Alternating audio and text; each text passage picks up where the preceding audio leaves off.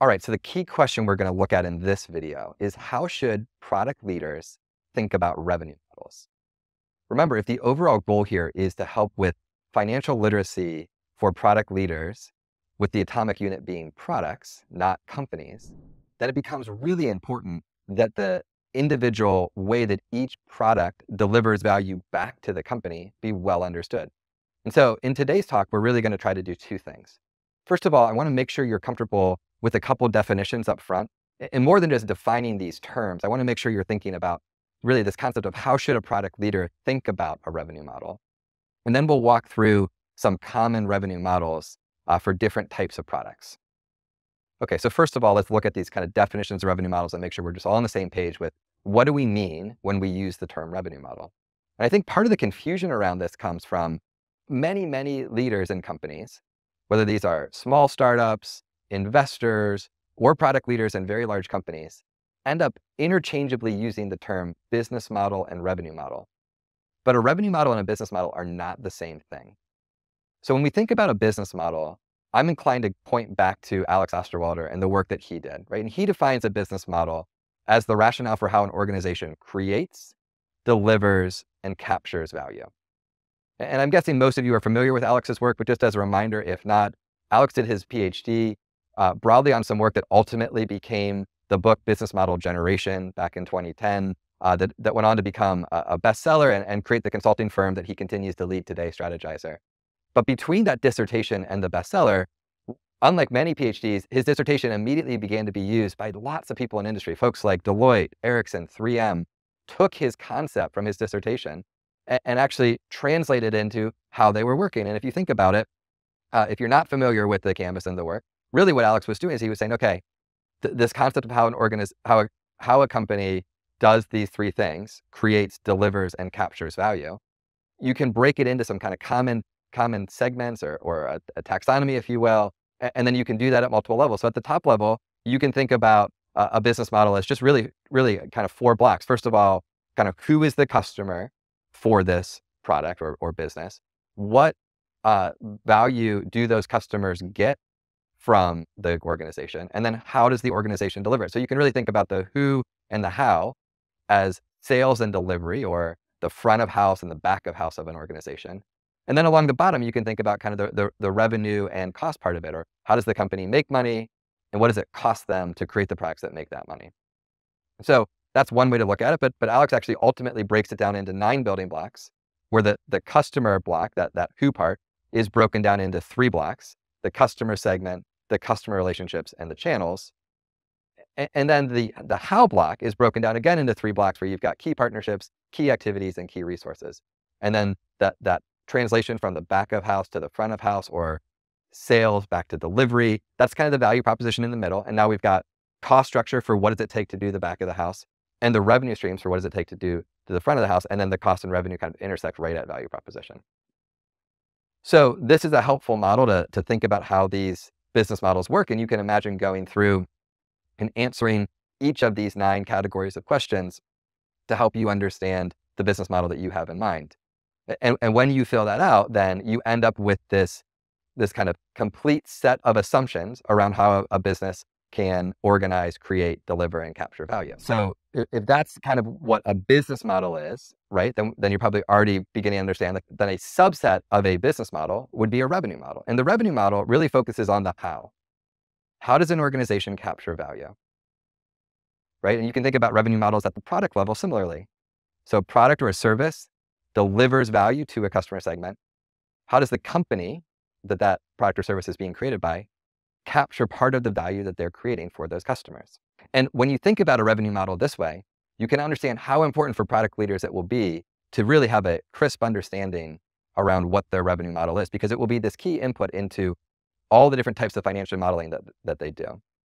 It'll be a key input into questions like, well, how big is this opportunity if we're ultimately successful? And it'll be crucial to make sure that the customers are comfortable exchanging this value for the products or services that you're delivering. Now on the slide here, you'll see that I'm talking about company/product in each of those 3 categories. And the reason for that is that in many small companies, these are often used interchangeably, right? When companies are starting, they typically have one primary product or one primary suite of products, And so product and company can be used interchangeably. But as companies get larger, you have different product lines with different customer bases, and you really end up with these revenue models per product. And then you're going to answer these same questions, not at the company level, but at the product level. And this gets back to, again, the essence of really what we're going to talk about across all 9 of these videos, which is that you want to be thinking about your revenue model, and you want to be thinking about your product and the financial metrics around your product more generally, at using the product as the core unit, not the overall company. So hopefully that provides a little bit of clarity with when we use the term revenue model, what are we talking about? Now what I'd like to do is I'd like to kind of go through some common revenue models. The reality is when you're first starting out with an idea you have, you may not actually know the right revenue model. And so you might have a hypothesis about, okay, here's generally what I think is the right revenue model for this product, but you may not know exactly the right revenue model. You also may not completely yet know exactly how to think about, is the revenue model that I already have the right revenue model going forward? Companies over time sometimes actually innovate by pivoting the revenue model. One common example of this is companies moving from a transactional revenue model to a subscription revenue model. And when I say that, everybody's mind immediately goes to thinking about software and software as a service as a revenue model. But we've also seen companies like Panera Bread here move from, selling coffee to people every time they walk through the doors to a model where customers sign up for a monthly subscription for as much coffee as they want. So again, you may have a revenue model that's working today, and you may need to be asking yourself, how do I tweak it or optimize it? You also may need to ask yourself, okay, maybe I need to think about innovating and looking at other revenue models. Or you may be just starting out with the product or service you have in mind, and you may just have a guess on which of these revenue models make sense.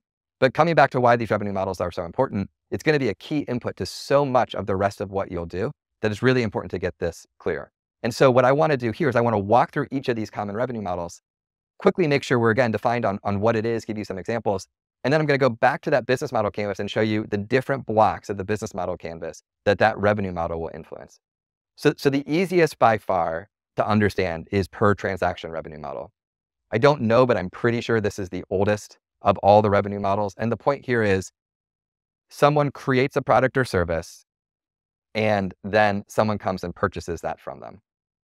And they don't do it on a regular basis. They do it in a very episodic or infrequent way. So, someone creates a car and someone buys a car.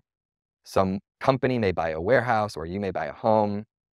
A company may purchase a piece of manufacturing equipment. These are large purchases in general. We'll get to smaller, more frequent purchases in just a moment. But the key question as a product leader to ask yourself when you're thinking about, is a per transaction revenue model really the right revenue model for me, is how do I maximize the value per transaction, right? If you're going to sell a car to a customer every 3-4 years, and you certainly getting them to come back and buy again 3 or 4 years later is important, but you want to make sure every time they walk through that door, you're maximizing the value to you of that transaction by delivering them the right amount of value and capturing as much of that as possible. That leads to the second question, which is often, are there ways to have add-on products or add-on services that I can bundle to these transactions? It's also worth pointing out, we tend to think of these primarily initially in the context of businesses selling to consumers. But when you think about businesses selling to other businesses, these kind of large purchases are typically looked at as a capitalized expense. And so that's part of the psychology that the customer will have as they're evaluating making a purchase on this per transaction revenue model. And so when you think about what are the blocks that are important here, again, this is a pretty simple, pretty classic business model. When you're thinking about this kind of revenue model, you really want to focus on the value proposition and the revenue stream, right? So the revenue stream is going to be a cost per unit, again, maybe with some add-on options. And the value proposition is going to be, right, someone comes to you with a problem and you're solving it, right? It's pretty straightforward. I have a transportation problem, they solve it for me. And the value that the customer is getting back from this is that they're owning the thing when they're done with it. Very similar to the per transaction revenue model is a per use revenue model. Here we're talking about something which in many ways you're still owning, but the good is now more perishable. So instead of buying a house, now our example might be purchasing a cup of coffee, or on the service side, this might be like hiring a repairman to come in and solve a problem for you.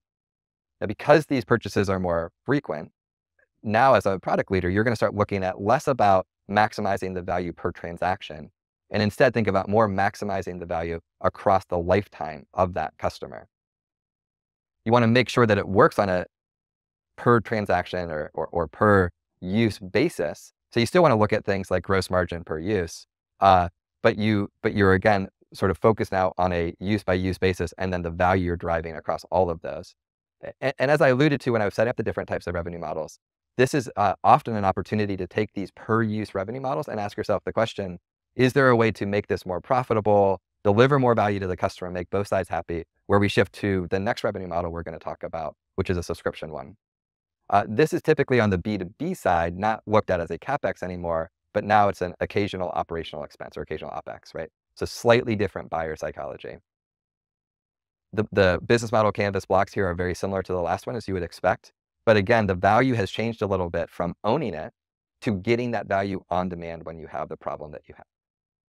Okay, now we want to move to a little bit more interesting or maybe emerging more and more common business models. And the first of those that we're going to look at is subscription revenue models. So the easy example here is obviously the as a service technology offering, software as a service, infrastructure as a service. And those are easy and frankly, great examples.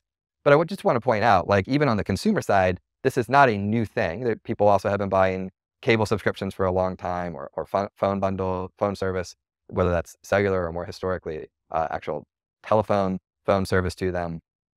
So people have been selling things on a subscription basis for a long time, memberships, et cetera. But really technology has made this really interesting as we think about the as a service offerings for a lot of technology companies. And then as mentioned in the introduction of these business models, you see companies like Panera on the retail side now applying this to how they do business as well. And when you think about this subscription revenue model, now the question of this really moves to more like, okay, I still want to think about lifetime value like I did in the last revenue model, but now I want to think about not just what's the lifetime value, assuming they continue to buy it over and over again, but how long is the customer contractually obligated to work with me? And then what did it cost me to acquire that customer? How long will it take me to pay back the money that I spent to acquire that customer? And then is there a way every time that contract comes up for renewal or even just through use of the product where I can get them to spend more money or increase their subscription value with me to ultimately deliver what's called net negative churn? And the concept behind net negative churn is that for any group of customers that you have, so say that the customers I signed up over this defined quarter or month or half a year or a year, over future cohorts of that, am I able to get those customers to spend more money with me, who continue to work with me, such that the money those are spending incrementally more with me is greater than the people who choose not to renew or who what's called churn out. And so if you can have more expansion revenue than revenue you lose via churn, you end up with net negative churn, which ultimately obviously makes the subscription model incredibly powerful because it means all of these revenue interactions that you're getting or these groups of customers, they're just growing and compounding quarter over quarter, year over year. Oh, it's worth saying as well that when on the business to business side of this, when thinking about the customer psychology here, a customer is really going to think about this as a run rate operational expense now, not an occasional operational expense. So we're still really just focused on those two building blocks. We will move in a moment here to some revenue models that involve more of the elements of the business model canvas. But the key point here now is that the value proposition is moving from thinking about like, oh, when do I have this problem? How do I solve it to? I just don't want to think about this problem at all. And I just want to rent the worry-free, this is available when I need it. And obviously that relates to then a revenue stream, which is recurring. Okay, let's move to an even more maybe digitally common, but increasingly popular revenue model as well, which is freemium. Now, when we talk about freemium, this is not the same thing as ad-supported. People often, when you talk about freemium, will use examples like Facebook or Google. Facebook and Google are not freemium revenue models, at least not, Google search, you as a consumer going to Google and searching, or you going to Instagram or Facebook and using the product. Unless you buy ads from Google or Facebook or Instagram, you are not the customer of those products. You are the product of those products. But when you think about a freemium, what I'm talking about is products where there's a certain cohort of customers who use the product for free, and those customers are complemented by an advanced set of users who pay for the product. Examples of this would include Skype, Evernote, and Dropbox, right? So you can think about Skype or Evernote or Dropbox. You could be a free user of those products and get a certain set of features, or you could be a paid user and get even more features back, right? And so the questions that are important as a product leader when you're thinking about a freemium revenue model is what percentage of these overall customers convert from free to paid? And then very much related to that, a really crucial question is there a less expensive way to sign up paid customers than offering a free version? And if the answer to that is yes, then you really want to ask yourself, well, are the free users offering any additional value? So certainly in some cases they are. There are businesses like communication platforms like Skype, where the value of the overall network grows, having more and more people connected to it. So having a bunch of free users on Skype really makes the overall value for the paid and the free users greater. In other words, there's kind of network effects there. But when you think about a product like Dropbox, really, if there were a cheaper way to sign people up for Dropbox, then that would be the smart way for Dropbox to operate. And in fact, there are examples of early in Dropbox's history, them trying to sign customers up with things like digital advertising. But it turns out providing this low-end free offering of Dropbox is actually a better way to sign people up for Dropbox than offering a paid version of it. On the B2B side, the value here that we don't want to miss is that also this is often a really great way to get customers started because typically you can do this without getting procurement involved. And it allows companies to have a bunch of bottom-up, i.e.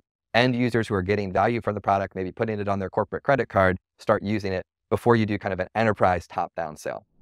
Now, I said the last couple revenue models that we're going to get to examples where it's not just value proposition and revenue streams. And this is the first example of this. We're adding in now the element from the business model canvas, looking at customer segments. And here you can see the color-coded dots around the customer segment, value proposition, and revenue stream, how you have really two different customer segments. You have the casual customer segments, whose value proposition is some basic set of features and revenue stream is free. And then you have the high volume or high value customers who get some premium set of features and pay you for it, right? So now we've got who the customer segments are, two different groups, and then those drive different value propositions and different revenue streams.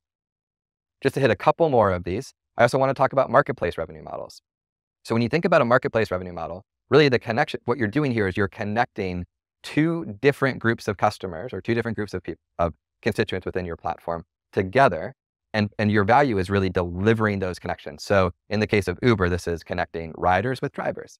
In the case of eBay, it's connecting buyers with sellers. And certainly there are cases where sellers become buyers or people use Uber both as a platform to drive and a platform to get rides. But you can think about them as really two different key groups that the marketplace is getting value, delivering these connections between the two. So some questions you want to think about with a revenue model that is a marketplace as a product leader is there a way to make sure that you don't get disintermediated or what's often called leakage out of the model, right? Where people stop using your marketplace connection to connect buyers and sellers and instead directly start working with each other. So this might be like you say to your Uber driver, hey, can I have your cell phone? I'll just text you the next time I need a ride. Or you stay at an Airbnb through Airbnb, and then you ask the host if next time you can just book directly through them. That would be examples of leakage. You also want to make sure that both sides, the supply and the demand side, the drivers and passengers, or the sellers and buyers, are fragmented enough that there's value in actually being the connectivity between the two. And you want to make sure that you're able to make sure the marketplace grows in balance, where as you add, for example, Uber, as Uber added drivers, they wanted to make sure they were also adding riders. And that ultimately leads to some interesting network effects. On the B2B side, when you're thinking about someone in a B2B setting doing this, one key question that they need to think about is what really are the economic advantages of working through this marketplace versus directly working with the supplier.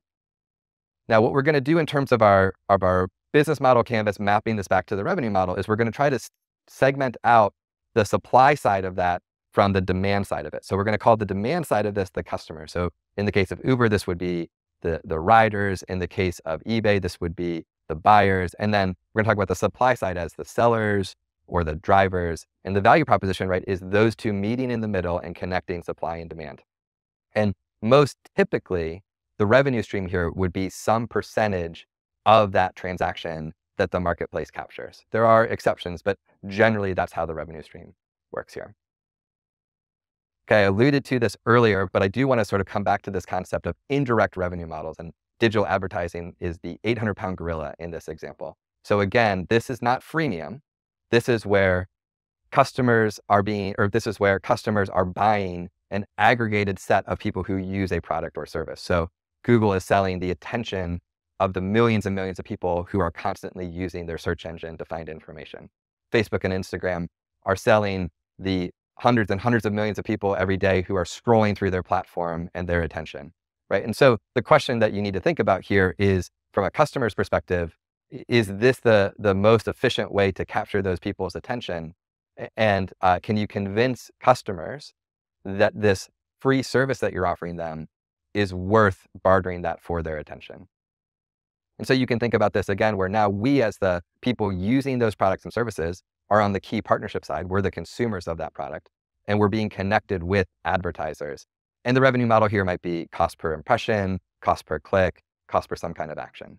This concept of a revenue model is absolutely key, because understanding the revenue model helps customers understand the value that is being exchanged between them and the product. And you, as a product leader, really begin to model out the different financial implications and think about many of the things that we'll build on in the rest of these lectures, looking at how product managers and product leaders should think about these key financial concepts.